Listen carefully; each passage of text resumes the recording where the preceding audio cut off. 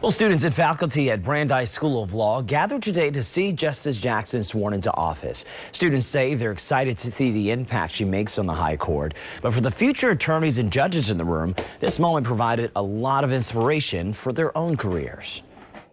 It really does show me that the work I'm putting in here now with getting elected officials here in Kentucky into office and getting Democratic men and women across the Commonwealth and across this nation elected, that they too can help me become a judge, that I can become an attorney general, that I can become an appellate court judge, and I can then become a Supreme Court judge.